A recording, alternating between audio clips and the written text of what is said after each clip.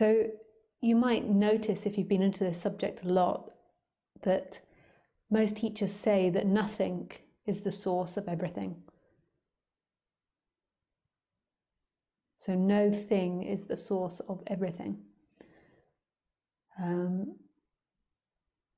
So it's even beyond consciousness. So even if you go into non-duality, into Buddhism, they would even say that nothing or emptiness is even beyond consciousness.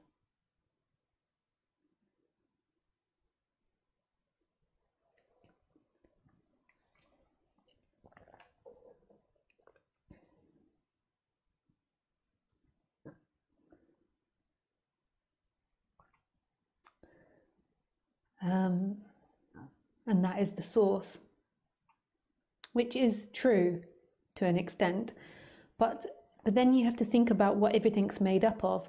So everything is made up of that no thing. So we kind of think like everything, like nothing is the source, as if there is like a source that's below everything that we can't quite see, and that's called nothing, and it creates all of this. But everything that you see is that no thing. So you could also say that everything is the creator, because everything is that no thing.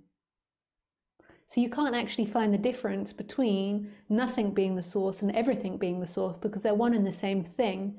You could think of it like the yin and yang sign, and the white and the black coming together, with the white dot in the black and the black dot in the white. That everything that you're experiencing is that no thing, so everything is the source. So what comes first, the chicken or the egg? Some people would say it's nothing, because that's the way our mind works, and that seems logical.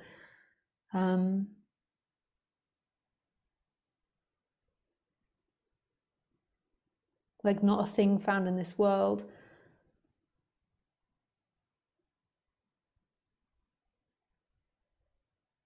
That seems like it's a logical thing, that nothing comes first. But what if the world isn't like that? What if it, like first and second, and the beginning and the end is something that we make up in the human world, and that reality can't be defined as that, and that you can't really have a source? There is simply everything appearing. I can't give you answers, actually, because in truth I don't know. I just know that this is, and that's freedom. Like remembering who you are, which is everything, is freedom. But I can't really get into these really abstract conversations, because in the end I don't know. Like I don't know anything. Like even my talks, like knowing seems to come out, and there seems to have been studying of this subject. So there seems to be logical arguments as to the nature of reality. But in the end, my essence doesn't know. My essence is a big question mark. It's mystery. It's unknown what I am, but yet I am everything. And that's not something that can be put into words. I'm putting it into words because of intellectual training, and that's what's happening now. Like nothing is creating Lisa speaking with these words about the subject. But in the end, I don't really know anything. There is just what's happening. Nobody knows anything. There's what's happening, and then there's opinion and speculation.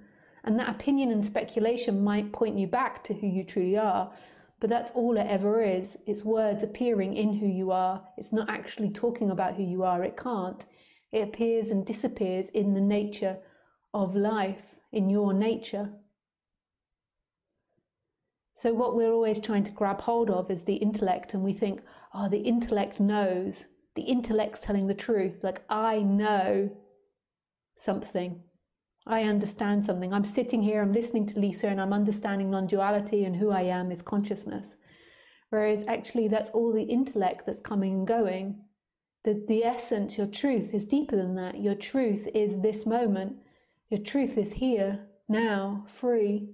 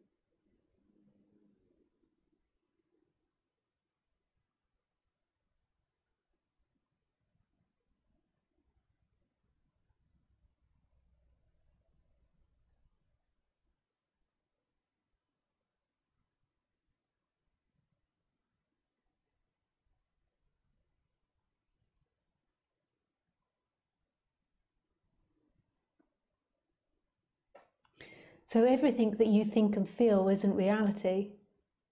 Reality is right here.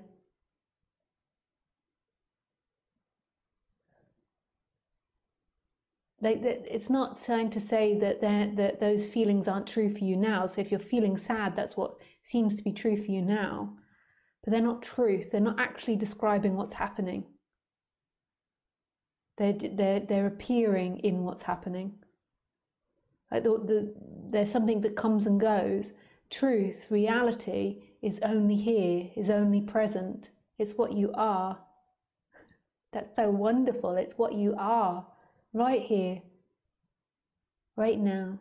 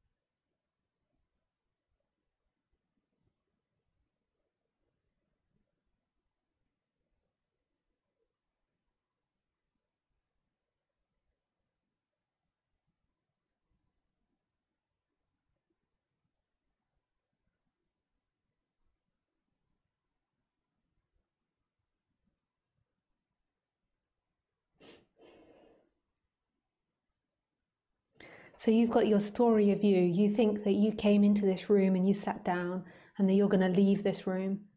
You think that you've got a life where you're existing in time, where that's not the reality. Who you are is this moment, right here, right now. Everything else is something that comes and goes and isn't truth. Truth is this. Truth is who you are. Truth is beyond concepts. Reality is beyond concepts. It's this, it's here, it's present. Your problems arise when there's an identification with the person and then a belief in that person in time.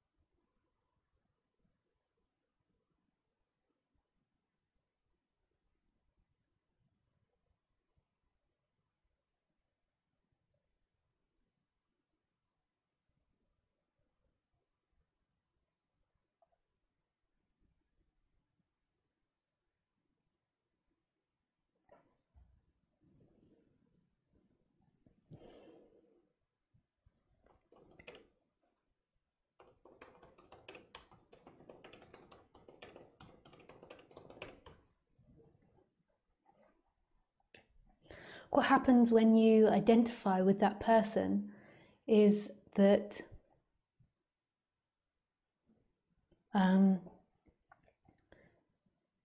you lose your connection to who you truly are. And you begin to suffer in time.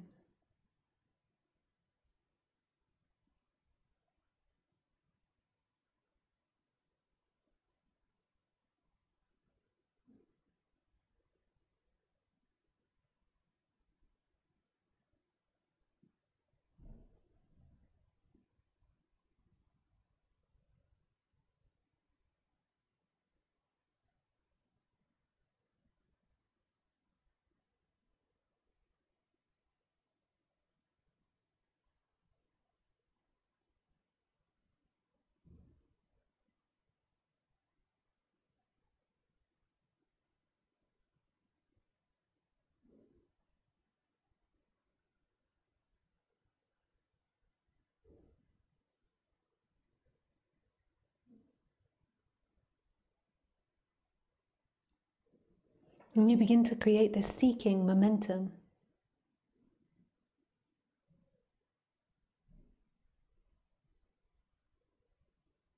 That goes into time, trying to get this moment, trying to get what you are in something. In thoughts, in feelings, in ideas, in events, in situations. And nothing's going to bring you what you are. You are what you are. And this is the freedom. But in a way, it's like a detachment from this person, a detachment from all the beliefs about being that person, about what's right or wrong or good or bad or should or shouldn't be. And then it's surrendering into nobody acting, not a person acting, but life acting.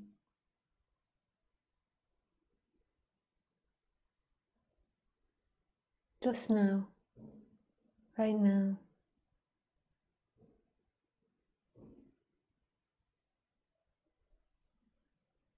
And trusting that life, whatever it decides to bring up and whatever it produces, trusting it to act out the perfect set of events, to crush the illusory you, to destroy your attachments to that.